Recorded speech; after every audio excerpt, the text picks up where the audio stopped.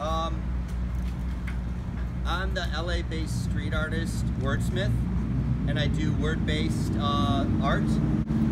And this is obviously alphabet in my font. It's on the public library, and I heard that the typewriter was invented about 1.5 miles away.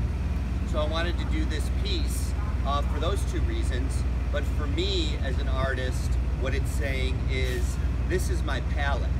I'm a writer, I do word-based art, therefore this is what I'm faced with every day.